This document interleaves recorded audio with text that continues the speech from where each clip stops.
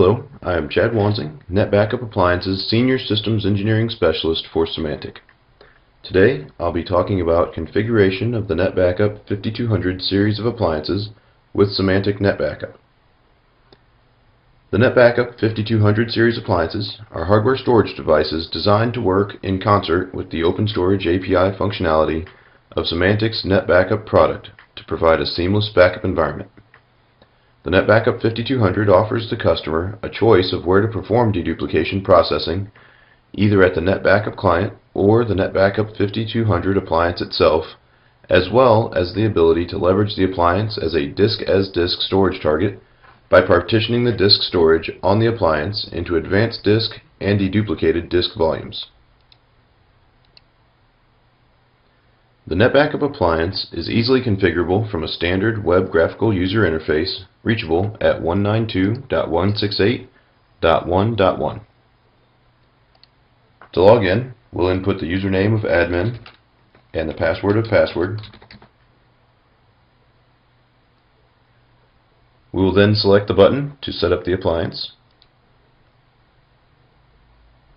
Here on our configuration page, we'll put in our information. Our master server name, nbappl-master. Our host name, will be nb5200. The old root password, which was NetBackup, and we'll leave that the same. We won't be using link aggregation for this demonstration, but we will give it a static IP address of 169.254.128.106,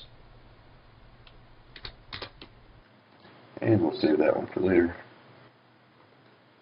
Netmask of 255.255.255.0, default gateway of .1.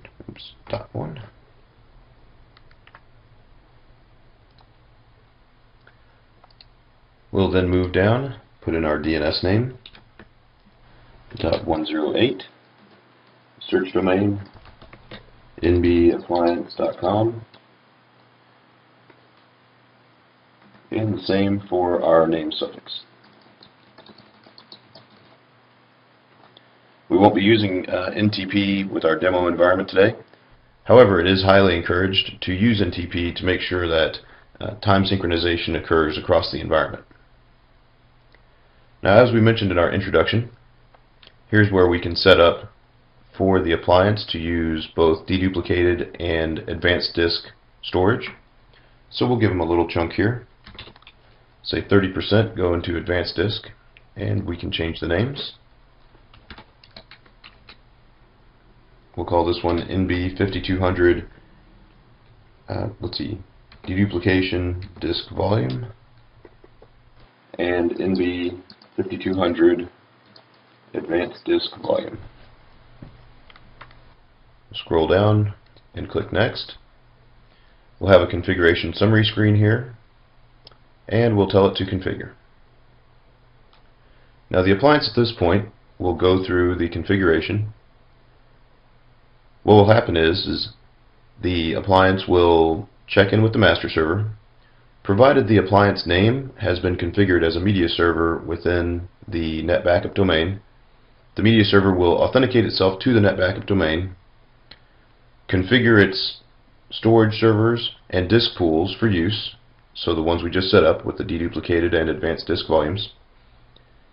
It will then create storage units, run test backups, conduct a test restore, and then report back here through the web GUI as to the status of the configuration.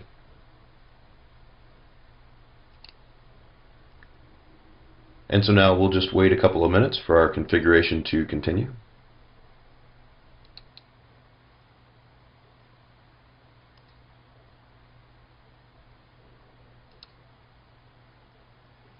And so now our configuration is just completed. We'll scroll down here and take a look at the results. So you can see the self-tests have passed.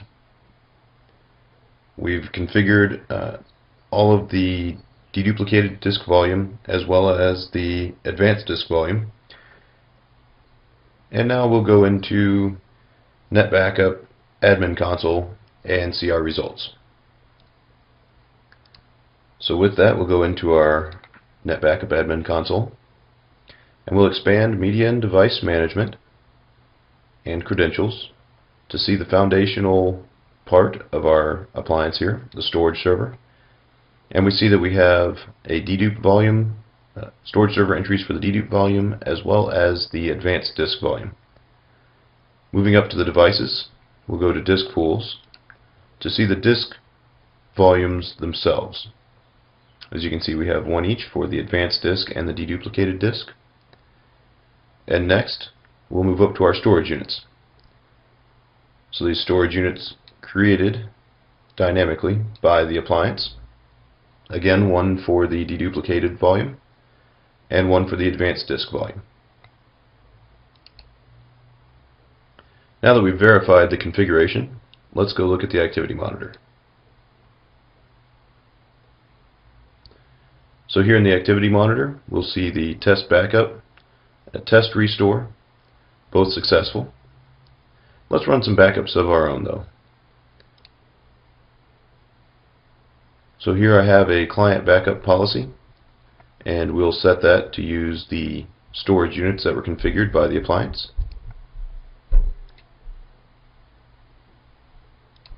And let's use our deduplicated disk volume. Now the backup selection for this is a very small folder I have on my desktop. As you can see, I have it open here, just a couple of files. We'll run that manually.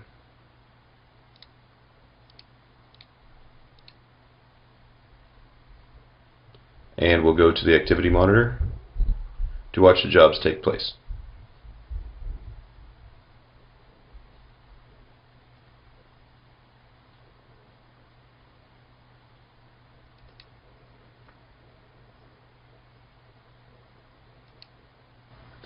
So our first backup is done now, and as you can see, we've got good throughput, not much deduplication. It's the first run, so let's take another look at this. We'll do another run and see how the second run comes out.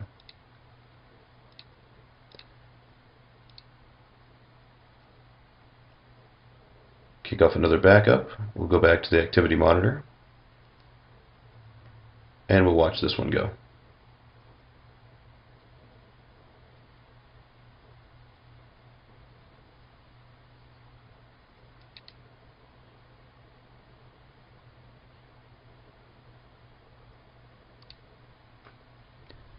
And so now that our second backup is finished, we can see a bit better throughput and deduplication rates. Now we'll do a restore. So we'll go into our backup archive and restore GUI. We'll then select the source client. In this case, here's our client name.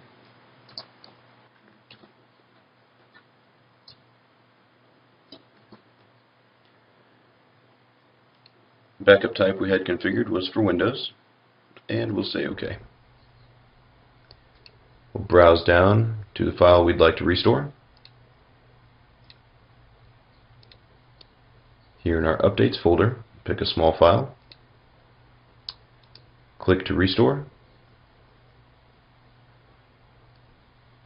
and let's take a look here at our directory structure. As you can see, there's no additional directories below this.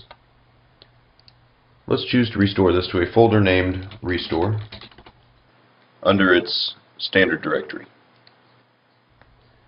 We'll start the restore, and instead of watching it from this interface, we'll actually go back to the activity monitor.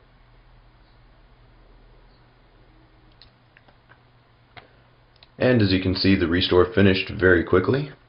We'll open up our Updates folder. We can see that there's a restore folder inside here. Drilling down, here's our little text document.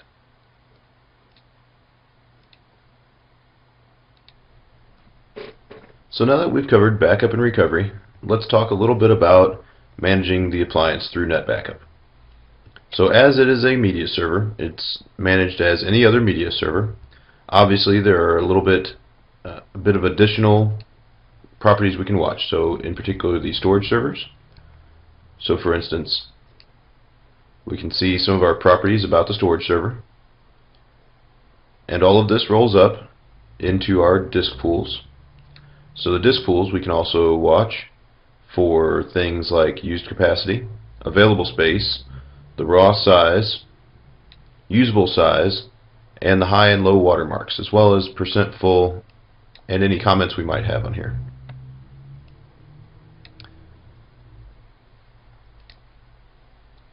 Additionally, all of these management functions can be rolled up to NetBackup's Ops Center server as well, for more of an aggregated view of the entire environment. Additionally, in case you didn't see, here at the activity monitor we have our deduplication rate that's on a per job basis and reported directly in the administrative consoles of NetBackup 7.0 and higher. So in today's demonstration we illustrated the configuration of a NetBackup 5200 series appliance, the implementation of that appliance with NetBackup. We ran some backup and restore jobs and illustrated the ease of use with which the appliance integrates with a NetBackup environment. This completes the demonstration of the NetBackup 5200 series appliance.